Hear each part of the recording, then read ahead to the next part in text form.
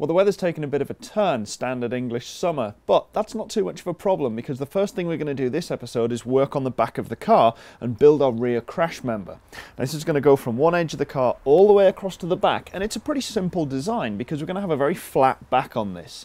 So we're just making up some box section, drilling some holes to fit on the back of here, and fortunately, most of that can happen in the garage. So this is what we're going to make the rear bumper out of. This is 60 by 30mm box, and we've used quite a bit of this on the car. It's nice and strong, and it's not too overkill for what we need. We could go with something much deeper to give us the depth we need on the back of the car, but that would be far too heavy.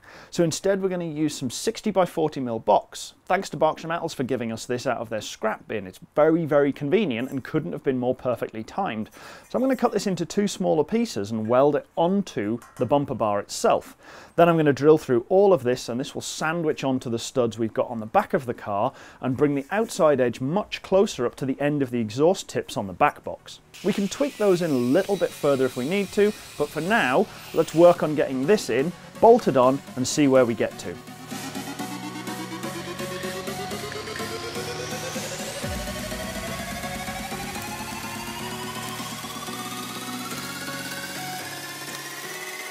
Once the core of the bumper done, this is all welded up now, the extensions are in, and it fits quite nicely onto the back of the car.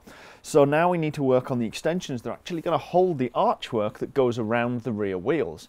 Now I don't want them to be welded onto the bumper bar because this needs to be able to come off so that we can get the engine out easily. So it's going to have to be welded onto this part of the car and just bolt onto the back of the bumper for stability, the same way we did with the front.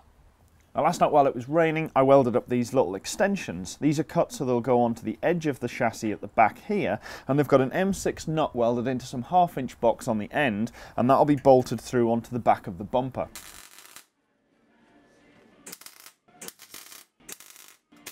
So these will fit on here, and they'll give us a position that we can weld the arch onto coming round. But this needs to be extended all the way down to the bottom of where we expect the car to be and where the floor is going to go. So we're going to have to pop the wheel off, jack the car up, and put something on that comes down the edge of the car to work out exactly where we need, because this will be a lot easier to weld on before we attach this piece onto the back of the car. I've also clamped this piece of inch box onto the floor all the way from the front of the car, coming right the way back, so we can get a good measure from the underside of this extension down to where the bottom of the floor sits. And it's about 280mm all the way down. I'm not sure how I'm going to shape it or whether I'm going to have this going all the way down, but I do need to know this measurement for where the back of the wheel arch is going to be. So now we've got this, we can take the piece of steel back off, put the wheel back on, and start measuring up for the distance from the front of here to the back of the wheel arch.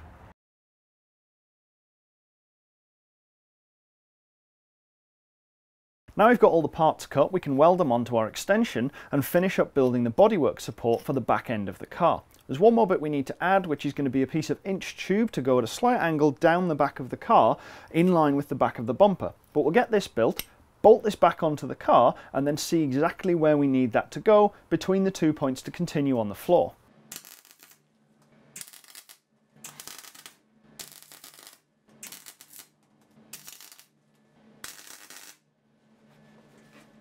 Now we've got all these welded in, we can join up these two legs using a piece of inch tubing to match the sides of the car we already have. I'm going to notch out these two sections so we can add this in. This will fit up to the bottom. We know that this is the right length to the bottom of the floor, so we can level it up with that. And then this will just be scalloped out so that this fits down and hangs off the bottom of this leg. Now having this little rake at the back will reduce the size of the car overall, so it'll look a little bit lighter, a little bit smaller from the back end, and it'll mean if we're going up a ramp or a driveway in a garage or anything like that, we're not just going to rip the back of the car off when we clip the tarmac.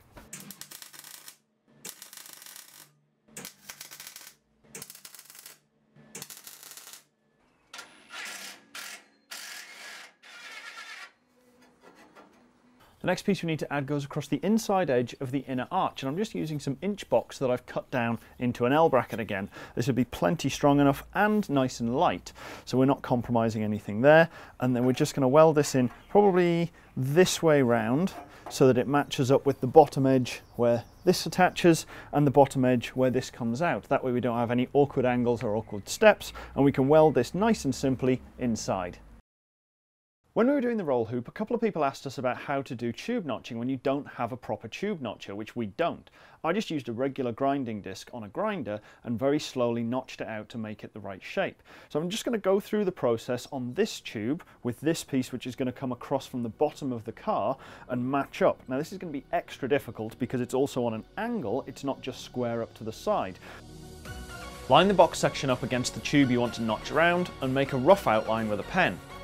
Take away all of this rough material with a slitting disc, it will make life a lot easier later. Line it back up against the tube and see where you need to take away any additional material.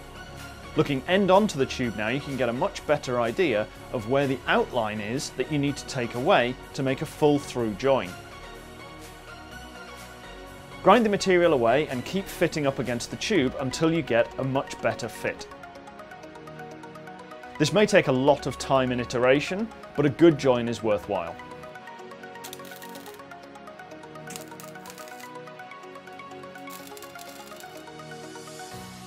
Well, that's about as much as I can weld up off the car, because getting from this corner onto the underside of the chassis at the back is not something I really want to do with guesswork off the car. I'm going to make something that fits exactly where I need it to be.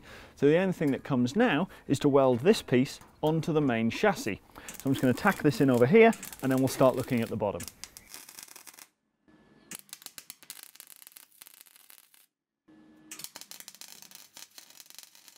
Now I've got this welded in pretty good, I'm going to attach this piece onto the back end of the chassis to join onto this lower stabiliser.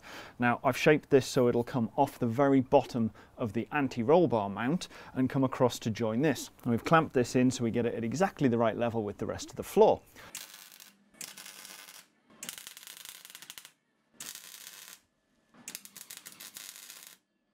So now we've got the wheel back on, the car on the ground, we can start working on this outside lip of the wheel arch. It's going to come all the way from down here on the floor, right the way around and join onto this point here.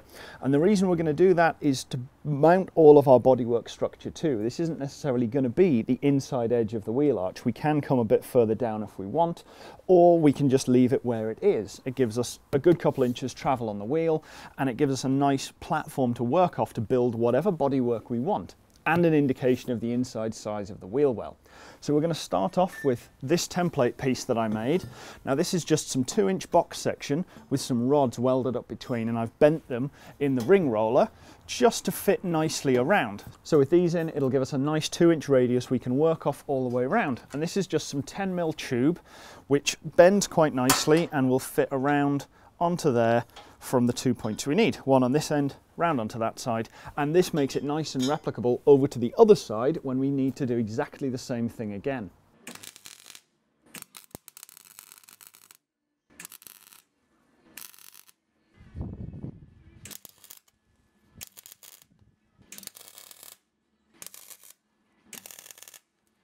Well, we've only got one more bit to do, and now the sun's chosen to come out, which is a bit annoying. It could have done that a couple of days ago, but we can still go ahead and get this fitted.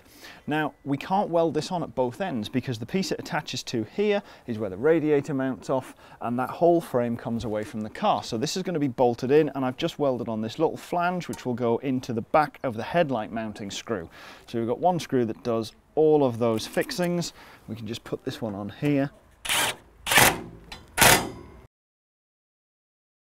That will weld onto the floor at that end. I'll tack that in, and as you can see, I've used the same spaces here to make sure that the arc works all the way around. I'll get the other side done as well, and then that's us done.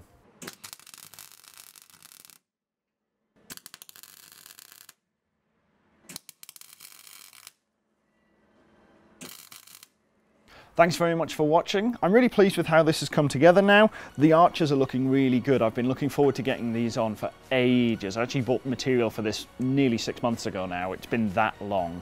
And they look really, really good. I'm happy with how they're placed. I'm not sure if we're going to just run with completely flat sides at the moment, or whether or not we're going to have some sort of bulge on the side, like a bolt-on kit or something like that for the wheels, but we'll get to that later. For now, I'm really pleased with what it looks like and how far it's come along. If you like it too, subscribe to the channel, like the video, and let us know what you think in the comments. If you'd like to support us by buying merch, you can have a look at shop.pedalbox.show for t-shirts, hats, stickers, and all sorts of other things. And if you want to support us directly, you can check out patreon.com/pedalboxshow.